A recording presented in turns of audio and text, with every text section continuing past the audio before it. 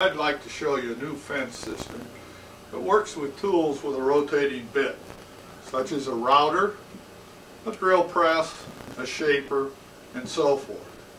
I call the system a pivoted fence with locating posts.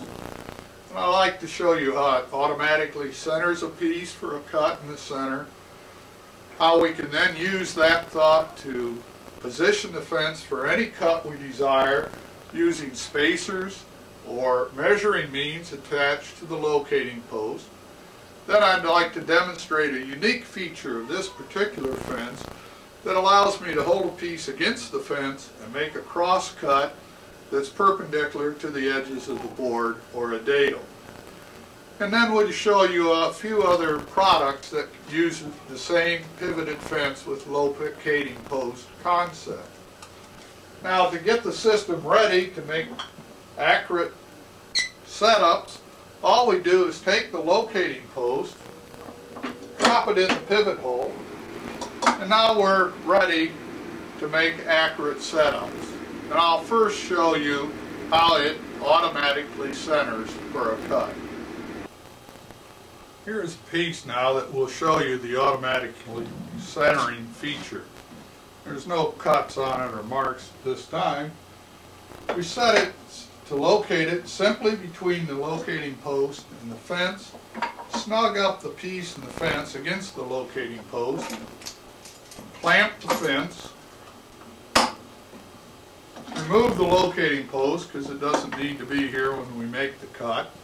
The fence has already been properly located.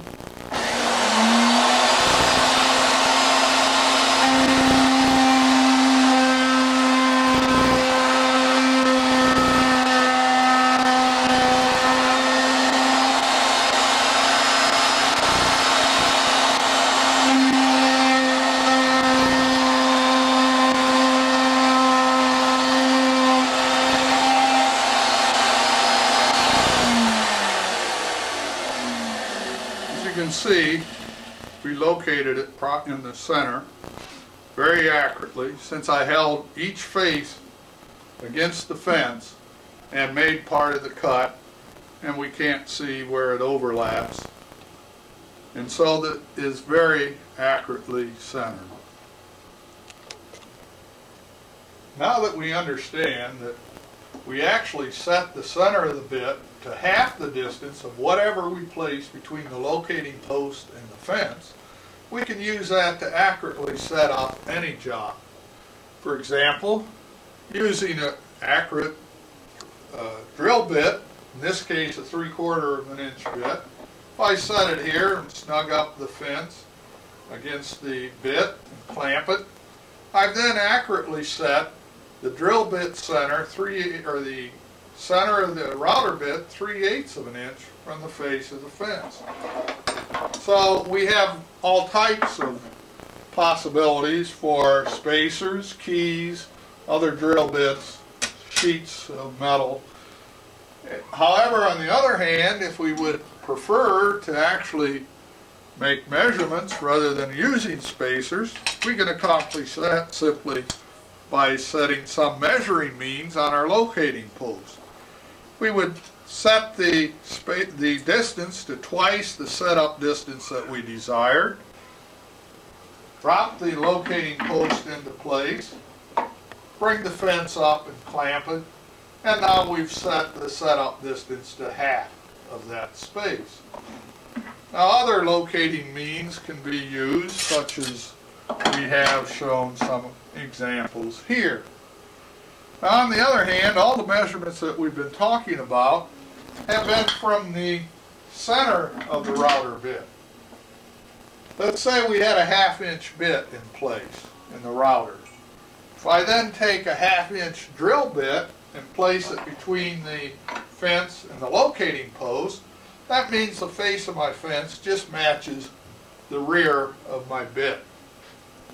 In that case, if I then put another spacer in between the bit and the fence, I've accurately set the face of the fence relative to the rear of the bit to half the distance of this spacer. On the other hand, if we wanted to set it locate it relative to the front of the bit, we have a special locating post that we've set up for different bits. Here's a 1/4 inch bit, 5/8, 1/2, or 3/8 inch bit. In our example of a 1/2 inch bit here, I would set the 1/2 inch face. Now when I bring up the fence, it's located relative to the front of this bit.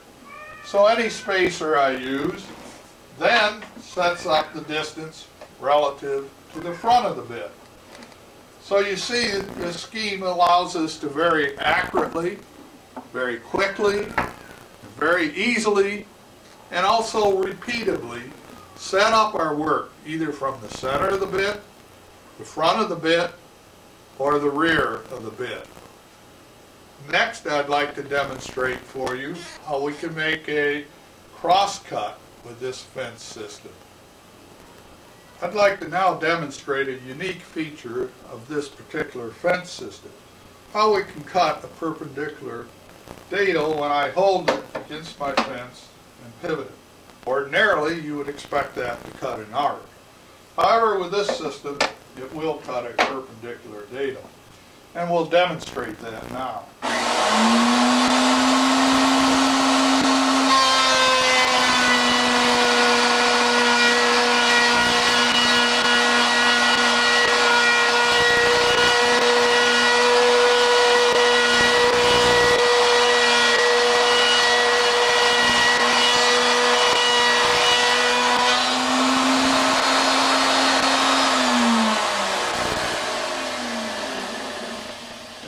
See, it is perpendicular to the edge of the board. So we can make some very interesting results from that. First of all, that means that if I take a jig like this box jig and attach it to the fence, I can cut box joints, and of course I obviously could attach other jigs as well. It also means that if I wanted to cut a blind mortise that was larger than my bit, I could do that and move the fence and wouldn't have to relocate any stop blocks. Further, I can cut rather interesting designs on legs or whatever that I might like to have them using this concept. Next, I'd like to show you a few other products that can use the pivoted fence and locating post concept. Now we have another number of different products that can also use the post and pivot fence concept. Here we have a drill press set up with a pivoting fence and locating post. Here, the router being used as a portable router has a base plate with a post and pivot fence concept attached. Of course, I can remove the post when we're actually using the router. Here's the idea of using a drill bit where we set the face of the fence accurately relative to the drill guide.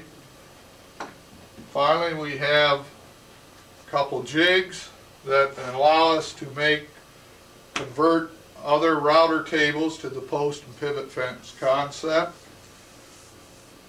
Now we have shown you how the post and pivot concept can be used to automatically center a workpiece, how this leads to means for which we can easily, accurately, quickly, and repeatedly set up the work either from the rear of the bit, the center of the bit, or the front of the bit.